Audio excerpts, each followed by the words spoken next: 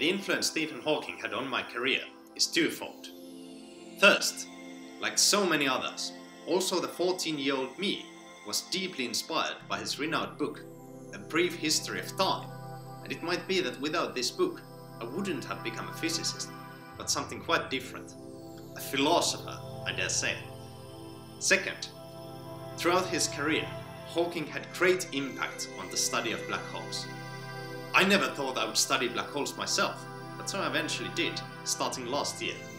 For instance, this week I have spent studying formation of the so-called primordial black holes, which are black holes that are not of astrophysical origin, but which have been anticipated to have formed already during Big Bang epoch. It is a field that Hawking essentially initiated with a few others. The field is very topical in cosmology at the moment, and I'm curious to see where we are going with it. For example, it might be that these primordial black holes constitute the mysterious dark matter we observe in the universe. Very much because of Hawking's work is that I now study these topics.